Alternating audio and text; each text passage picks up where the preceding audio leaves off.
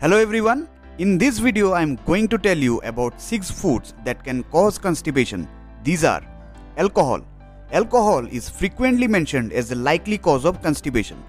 That's because if you drink alcohol in large amounts, it can increase the amount of fluids lost through your urine, causing dehydration. Poor hydration is often linked to an increased risk of constipation. Gluten-containing foods. Gluten is a protein found in grains like wheat and barley. Individuals with celiac disease, non-celiac, gluten sensitivity or irritable bowel syndrome are more likely to experience constipation as a result of consuming gluten or wheat. Processed grains.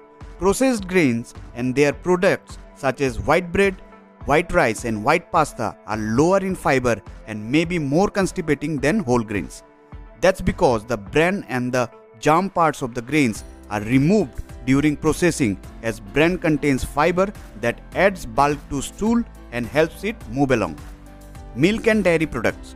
Infants, toddlers and children appear particularly at risk of constipation, possibly due to a sensitivity to the proteins found in cow's milk.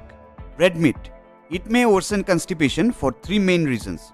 First, it contains little fiber, which adds bulk to stools and helps them move along.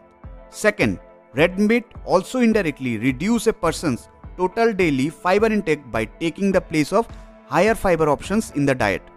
And lastly, unlike other types of meat such as poultry and fish, red meat generally contains higher amount of fat, and high fat foods take longer for the body to digest.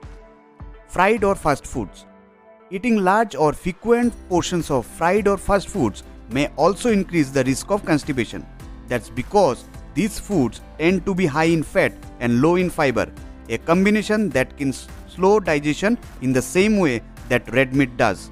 Thanks for watching and kindly subscribe my channel for more interesting videos.